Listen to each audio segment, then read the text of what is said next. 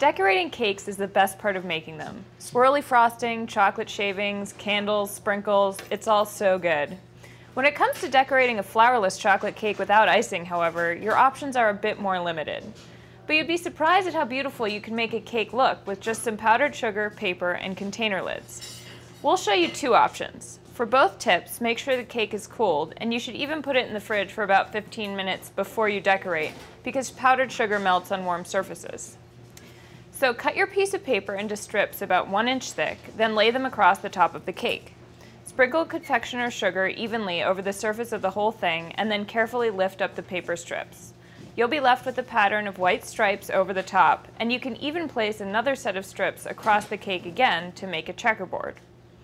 For the second option, place jar lids or plastic lids face down on the surface of the cake in a random arrangement, letting some hang over the edge.